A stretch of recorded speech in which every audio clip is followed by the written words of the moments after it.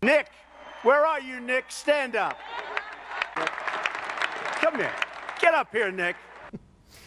That's pretty incredible. First, he got called out by President Trump during Air Force graduation, and now Nic Ready can say he is a Major League Baseball draft pick. Pretty decent into the school year for the Falcons slugger. Taken today in the 23rd round by the Miami Marlins, he is the 10th Air Force baseball player to be drafted out of the academy and the 4th highest taken in program history. 4-time All-Mountain West pick, he rewrote the record book with the Falcons, leading in total hits, home runs, RBIs, and he won the College Home Run Derby, the first Service Academy player to ever win such an award.